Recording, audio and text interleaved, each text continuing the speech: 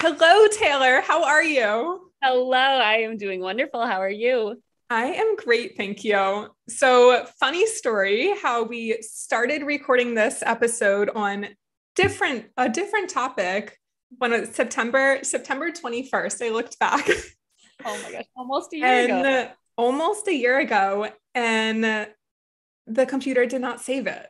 So, That was hilarious. I was so sure that podcast was like the best one ever. That you're like, oh my gosh. I'm like, keep messing it with me. didn't save, but it's funny. I mean, like right before we pressed record, we were both talking about how much we grew in those past 10 months. And it is just crazy. So I'm extremely happy to have you back on the podcast now for the relaunch. And I wouldn't want to start the relaunch with anybody but you. So I'm very happy that you're here. Oh, I love it. I am so happy to be here, and I'm excited that you thought of me for this. Of course. Thank you. So, before you introduce yourself, let's do some rapid fire questions just so the audience can get to know you as a person before professional. Okay. So, night owl or morning person? Morning person for sure. Love that. Coffee or tea? Ooh, that's a hard one. I would have to say coffee just because I can't go without it, but I do love tea too. Perfect. I'm the same on that one. Coffee in the morning, tea at night. Yes, exactly. Night owl or stay in? Or night out or stay in? Definitely stay in. I am a homebody to the core. Same. I know, we're very similar. Lavender or peppermint oil? Um, ooh, I'm gonna go with peppermint just for the hair growth properties. Oh, I love that. More on that later. Yeah. Movies or a TV show? TV show for sure. I have a short attention span. The beach or the mountains? Beach. Same. Updo or downdo, just because you're you. About your hair. Definitely updo, even though I don't wear my hair up a lot, but I don't like my hair in my face. So updo is my favorite. And right now you kind of have half up and half down. If you're watching on YouTube, you can see that. Your hairstyles are always so cute. I love them. It's cuter on camera. I feel like from the back, I probably look bald because it's like pulled up. I love it. It reminds me a little bit of Lizzie McGuire and how she does her hair differently. And that was my favorite show growing up. Yeah. And she just always had it up in like unique. I mean, she would probably have butterfly clips instead of the clip that you have, but can you please introduce yourself and explain what got you interested in hair growth and hair health? Yeah, definitely. So I am Taylor Rose. I go by the Healthy Her, which is HUR on TikTok, Instagram, Facebook, YouTube, Pinterest, all the above. Hair. So I've always been interested in hair for like as long as I can remember. When I was young, I had like hair down to my butt. My mom too. My mom had really long hair, and her best friend is a hairdresser. So I kind of grew up watching her like cut our hair, and I loved experimenting with my hair. I had, every color in the rainbow in my hair. And my mom, she's like in the finance corporate world. So she's like, I wanted to go to cosmetology school like that. I was gung ho, I'm going to cosmetology school. And she was like, no, you have to get a business degree, because she kind of had a harder upbringing. And she's like, this is a good career. It's a stable career. You have to do this. So I was like, well, if I get my business degree, pay for it, get through it, do well, can I then go to cosmetology school? And she was like, okay, yeah, sure, but you're not going to want to. And so I get through my 4-year program, got a finance degree, worked in the corporate world for 4 years, and I still hated it. And I still loved hair. So through TikTok, I kind of got back into my passion and decided this is what I'm going to do. Like, I'm old enough now to choose what I'm going to do with my life. I love that you are what Marie Forleo would say, a multi-passionate entrepreneur. And I feel like you really blended like passion and what your degree is in together. And that is so beautiful. Like, that is really amazing and very inspirational as well. Thank you. Thank you. That's a really nice compliment. Of course. Thank you. So you sort of blew up on TikTok with the rosemary and how you treated you had bald spots by your temples. And am I correct by saying that was like your main blow up on TikTok? I would say so. Yeah. Okay. Yes. So what got you started in treating the balding spots? Like what made you lean towards rosemary oil and how was that process for you? Yeah, definitely. So TikTok is actually what got me started using the rosemary oil. And at the point, I had been dealing with these balding temples since high school, and they were getting worse over the years. And, I was doing powders, I was doing different hairstyles to hide it. I was just so constantly like on the look, like, okay, can you see anything? Can you see anything? I didn't want to take pictures. Yeah. And I think I was trying like 100 things at a time. And it was just like exactly what I tell my clients now not to do. And I wasn't sticking with anything long enough to actually see if it worked or not. And I tried rosemary. It was just, I was trying it with a bunch of other things. And I just really liked how it felt on my scalp. And that's what kept me consistent. Like I was like, okay, I don't even care if this grows my hair. I just like how it feels. It's a nice little routine to add in. And then one day I just was looking in the mirror and I'm like, oh my gosh, like I have baby hairs. Like, oh my gosh, what am I doing? And the only thing I was still doing is rosemary. So I don't even remember where I first saw it or anything, but it worked. I love that. And it does give that nice tingly sensation. My scalp just felt so much cleaner like using it. So I was like, I don't even care if this works or not. It just feels amazing. Did you use any other essential oils for hair growth as well, or mainly rosemary? I didn't at the beginning, mainly rosemary. The more I kind of delved into that, I started using peppermint a little bit as well, like different but mainly rosemary. Yeah. Awesome. And what did you dilute it with? It's kind of always different, but my favorite is castor oil for sure. That's one of my favorites too. So what other essential oils would you recommend for hair growth? Rosemary and peppermint, any others, or mainly those two? I would say those two are the main ones to prioritize because, the essential oils are so potent. So it's like, you don't want to overdo it. You don't want to just add in everything you can think of. So I would stick with either just rosemary or rosemary and peppermint. Would you recommend people adding it into their shampoo as well, or waiting until after shampoo and rubbing it in at night, or both? I would say I typically recommend adding it into the shampoo just because I find that people are more consistent that way. Yeah. So, yeah. Love that. And what about anything to help with dandruff? Essential oils, products? What are your recommendations?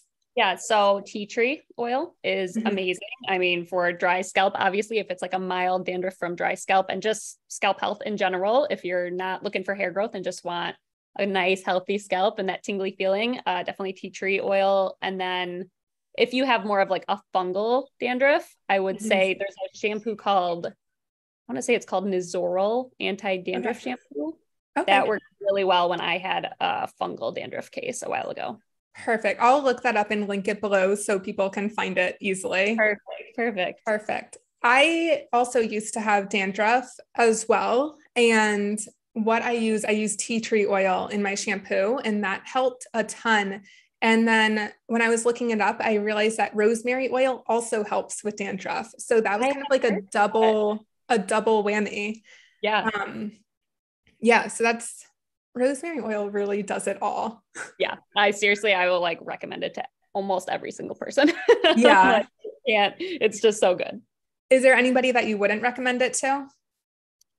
Maybe somebody dealing with like a subderm or like just an oily scalp overproduction of oil. And it's not that I wouldn't recommend it. It's that I would say address the scalp issue first, get it under control before adding in, a stimulating hair growth ingredient that could make whatever scalp issue you have worse. Totally. Yeah. And just to piggyback on top of that, from what I know with aromatherapy and essential oils, people with epilepsy are supposed to avoid rosemary oil as well. Yes. But then peppermint oil would be the better alternative. But of course, test it out a little bit before putting it on your scalp. Yes, always spot test. Yeah, definitely. And to spot test, just apply it to the inside of your wrist. That's a very sensitive area of the skin. So if you're going to react, it would react right there. So next, can rosemary oil help treat I might pronounce this wrong. Sorry. Alopecia areata. I know the word, but how do I know. I think it's alopecia areata. Okay. So I I may kind of be like saying it wrong too, who mumbled knows? through it, but I'm like, I think I said it right. No, you're fine. You're fine. So the question was, can rosemary oil help treat alopecia areata? Correct. Yep. Sometimes I would say that is a condition that often corrects itself Mm-hmm. without any treatment. And it's also unique in that treatments for it are not more than 70% effective, meaning what works wonders for one case is not going to work at all for another case, you know? Yeah. So it's Mm-hmm. kind of hit or miss on whether, rosemary is going to work. You Mm-hmm. may think it's working, but it's just self-correcting over time. Yeah. Um, but I would definitely say try it because it's not going to make it worse. It's not going to make your hair loss that worse. So Mm-hmm. try it. And lowering stress levels is another thing to prioritize here because that stress has an adverse effect on alopecia areata. So that's a big Mm-hmm. Totally. And I really feel like lowering stress levels can help with so many different conditions and just help promote overall general wellness. And agreed. But it's of course, it's like so much easier said than done, right? totally, it's such an easy thing to say, but then apply it to your life and find out how not Exactly. easy it is. While trying to reduce our stress levels. Exactly. It's like little things. I've been adding in like 5-minute meditations and you don't think it's going to do anything, but my heart rate goes down so much, I'm like, okay, I really needed that. Love that. Yeah. So essential oils for dead end or broken hair from dyes. What would you recommend? And it doesn't have to be essential oils. It can be hair treatment, a product that you love. Yeah, no, I think oils are great for, restoring hair moisture levels. I would say the best mix would be like an argan oil with maybe tea tree and lavender. Ooh. So yeah, it'd be like 2 tablespoons of argan oil to 3 drops of each of those oils should be enough to cover like your whole scalp and hair. Okay. And then how would people apply that? Would they put it like right on their scalp and then Kind of, like yeah, you like can, that? depending if you have a dropper. I love a dropper because Yeah. I mix it in a little bottle and then I just hold it above my scalp and do the drops. Or you can just, warm it all up in your hands and kind of run your hands through, coat your ends, coat your whole hair, and then leave it sit for 1 to 3 hours and wash it off. Okay. And you wouldn't recommend having that in your hair overnight and then washing it out in the next morning or? I would say that would be okay for your ends, but maybe not Okay. your scalp as much just because it's kind of a lot to be sitting on your follicles all night. Mm-hmm. I've done that before and it took me 3 days to get rid of Yeah. the greasiness. But I think I used coconut oil and that my hair just didn't like as much. Speaking of that, which carrier oil do you think would be best for different hair textures? Okay, yeah. So like I love like a Moroccan oil or an argan oil or a castor oil for more curly, textured hair. Mm-hmm. For fine hair, maybe like a pumpkin seed oil would be a good Okay. one. Okay. Um, and then I don't know how to say it. I think it's like jojoba oil. Jojoba oil. Yeah. Okay, Yep. yeah, that one. I never have known how to say that, but that one works really well for my hair, and my hair is like pretty flat and limp. So Okay. And it doesn't leave your hair greasy or it anything like doesn't. that. It doesn't. Like the castor oil does a little bit more, but I just find it works so well for hair growth purposes that I'm willing Mm-hmm. to just deal with it. Yeah. I But it is a actually bit of hair. I put castor oil on my eyebrows at night too. And you actually recommended this. I use a mascara brush and put castor oil on my eyelashes. And that's been working, I think. Like, can you tell? I can. That's how I discovered it. That's how I first started was doing that on my eyebrows and they totally filled in. And I was like, oh, I'm going to put this on my hair. Is what if rosemary is having the opposite effect and I'm losing more hair now? What would you recommend for somebody like that? Definitely. So it's a tricky one because Mhm. without, seeing them in person, I don't necessarily know if it's just the beginning. There is a beginning, like a 3-month period when you're first starting any hair growth, treatment because you have increased pressure from your fingertips, you're manipulating your hair more, you're speeding up the process. At any given time, 14% of your hair is in the telogen phase, which is the resting stage. And you're speeding this up. So you're going to notice more of that 14% falling at once. So it could just be this if it's the first couple of months, or, if you have a scalp issue like seborrheic dermatitis or any type of inflammatory scalp issue, like I said, you need to be addressing that before you add in a stimulating agent. It's just like with minoxidil, you experience that first initial shed, before you get the new hair growth coming out. Are there more ways to grow your hair? And the person who asked this question said, XO, an impatient follower. I'm always trying to answer everybody, but I swear I get so many DMs these days. I'm like, I'm so sorry, you guys. Yeah. But yes, there's literally never ending ways to grow your hair. So the most important thing to remember is that, everybody's different. Everyone's hair and scalp is unique. So it's really taking the time to research and understand your scalp and hair type and what your scalp and hair needs, instead of just blindly following these TikTok trends and things. Totally. What would your top 3 tips be as far as hair growth? Hair growth. Number 1, understanding your hair and scalp type. Okay. Researching and knowing like where to research. So like PubMed is a really good website for researching. You can get like the scientific, the clinical studies, stuff like that. It's not just like Googling, does this work? You actually see science behind it. And then, following people who actually know what they're talking about, different trichologists or dermatologists, other hair growth experts, not just people. And no shame to anyone that isn't certified in something, because a lot of people do know, like I knew most of the stuff I already know before I was a certified trichologist. Yeah. Just making sure the sources are credible that you're following. Totally. And the last question is, my hair is so thin. The top of my hair looks so flat. What can I do? Okay, so this hits home for me because I have very thin, fine hair. Saved the best for last. Yeah, this question hits home. So there's, a ton of tricks to hiding thin hair. I actually have a crimper. It's a really small little crimper. And if you guys are watching this video on Liv's YouTube, I hold the first layer of my hair up and I crimp the hair underneath that against my roots. And it makes it look so much more voluptuous on top. So I need to post a tutorial of that on my page because it's like night and day game changer. Amazing. Amazing. And there's also, there's tons of like hair density powders or volume powders. The one I use is by Big Sexy Hair. It's called Powder Play, and you just put a little powder in your roots and kind of mess it up. And it does leave your hair feeling a little greasy, but it makes a huge difference for volume. I would trade in a little grease for some volume. Yeah, I mean, exactly. If anyone's watching the video, they're like, Liv, like, do those tips she's saying. I feel I'm like teasing my hair, probably damaging the crap out of it. Right. Well, I will link both of those below too, so they're easy to find for people. And I will certainly be buying that crimper as well.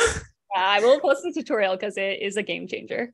Amazing. Yes. So I know you said it in the beginning, but where can people find you? TikTok, YouTube, Instagram, Pinterest under The Healthy Her, and her is spelled HUR. Absolutely love the name. It's so creative. It's so you. It's her as in you really embody strong feminine energy. And I absolutely love that about you. And her as in hair. Love it. Thank you. It took me, I was like trying to come up with a new username, and I was actually on a vacation with my mom, and we were going through so many dumb options, and out of nowhere, I just like, oh my gosh, The Healthy Herd. She's like, I love it. $1 million idea. I love it. So thanks to Florida for that one. Well, Taylor, thank you so much for being here. I'm so excited to try these new tips. And I know we skipped over a few questions, so I'm seeing a part 2 in the future. What about you? Part 2. I'm very excited for it already. Awesome. Thank you so much. Yes. Thank you so much for having me, Liv.